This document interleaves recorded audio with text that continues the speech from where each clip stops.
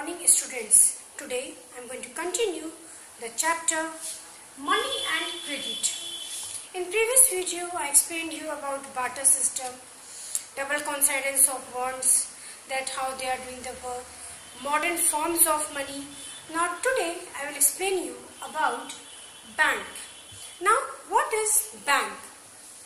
A bank is a profit making institution that accepts the deposits, pays an amount and interest on the deposits and extends loan to the needy. So we get the money in the bank, and if we want any kind of loan, then also we take from the bank. So this is the work that bank is doing.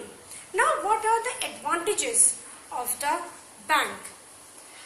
Deposits with the bank are beneficial for individual because bank accepts the deposits and also pay an amount as interest on the deposits.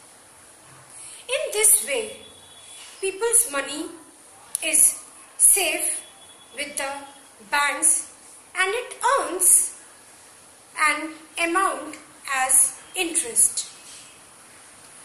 So people have also the provision to withdraw money as and when they required.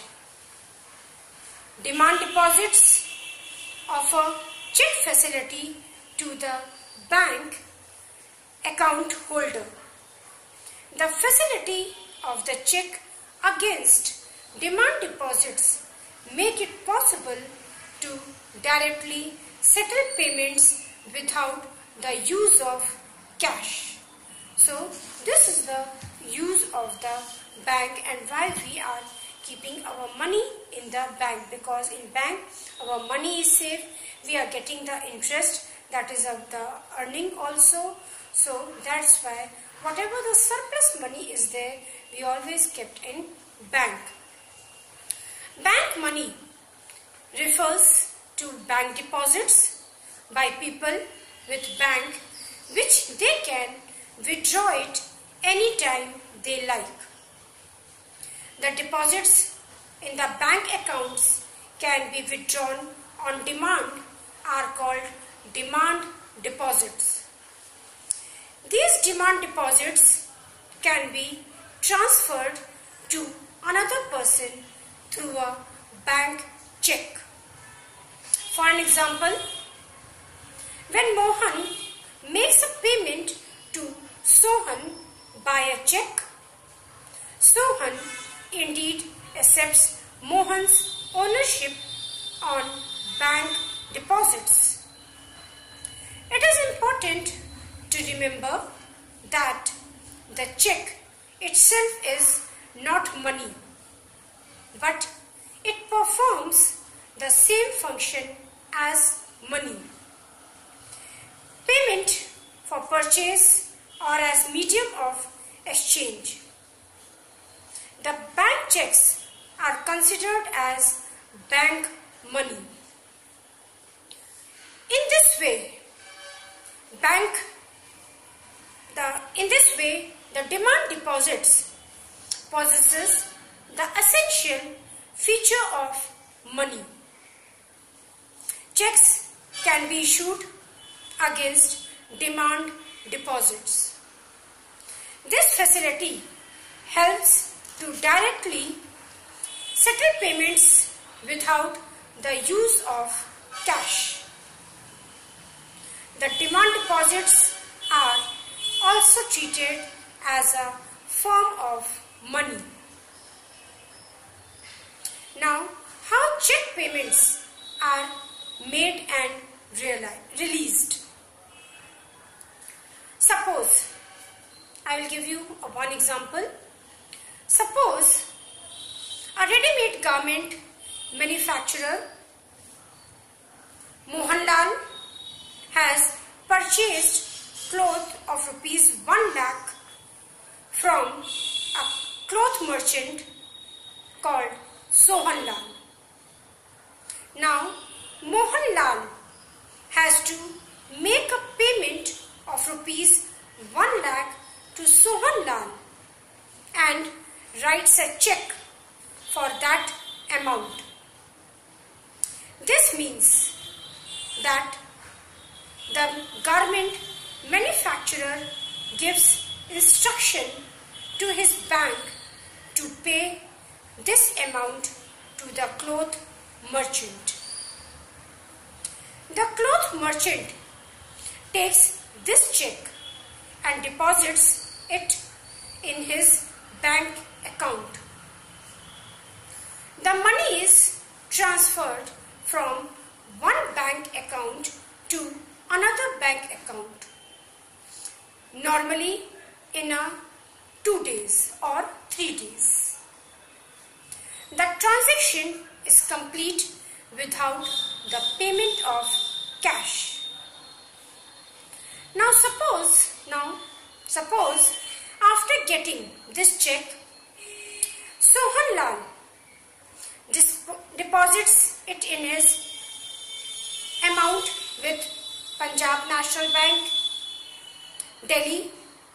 The Punjab National Bank collects the money from Mohan Lal's bank account with the State Bank of India and deposits in Sohan Lal's account. Mohan Lal's balance in his bank account reduces and Sohan Lal balance in his account increases by an amount of rupees 1 lakh. Now another example.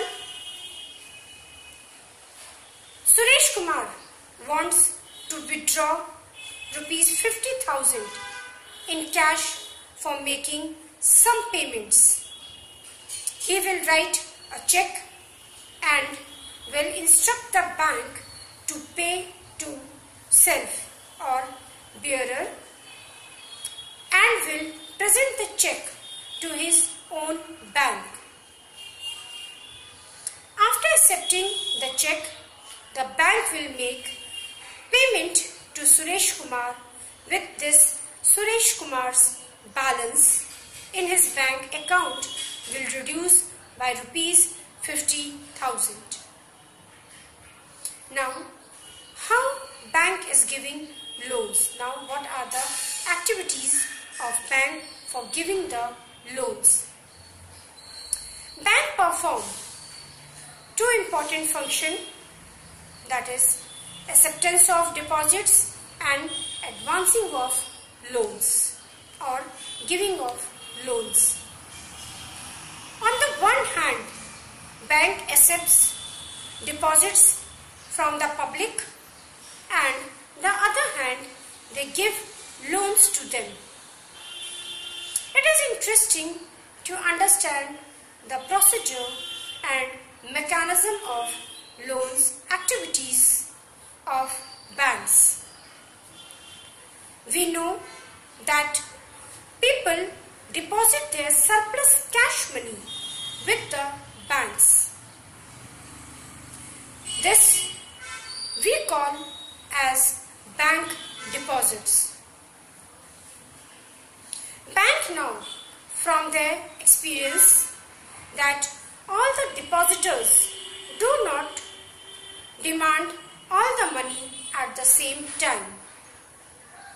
If all the depositors of a bank come on a particular day and ask for their money at the same time, the bank will be in trouble and may not be able to make payment to its depositors. But this does not happen. Normally, some portion of total deposits is demanded by some depositors at any time. Banks keep only a small portion of their total deposits as cash, reserves with themselves.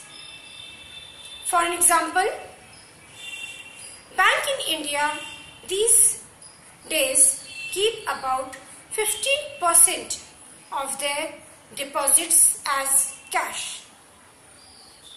The bank can manage with this cash reserves the demands of the depositors who come to withdraw cash on a particular day. Keeping a small portion of total deposits as cash reserve, the major portion can be given as loans by the bank. Loans are given to all types of persons such as businessmen, farmers, consumers and employers, etc. for their economic activities.